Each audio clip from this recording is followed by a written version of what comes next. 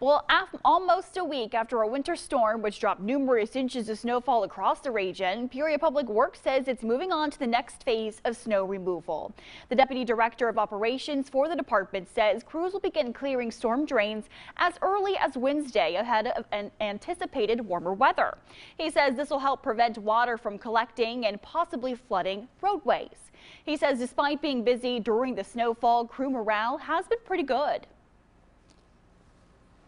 As I've been telling them, I said they've had a long month and a week, and it seemed like that. All the days were running together.